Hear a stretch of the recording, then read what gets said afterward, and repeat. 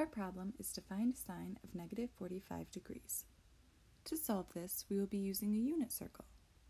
Since our value has a negative input, we will be going clockwise instead of counterclockwise.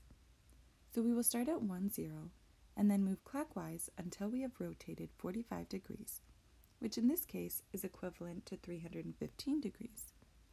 Since we are finding the sine value, we will be taking the y-coordinate of our value, which in this case is a negative square root of 2 over 2.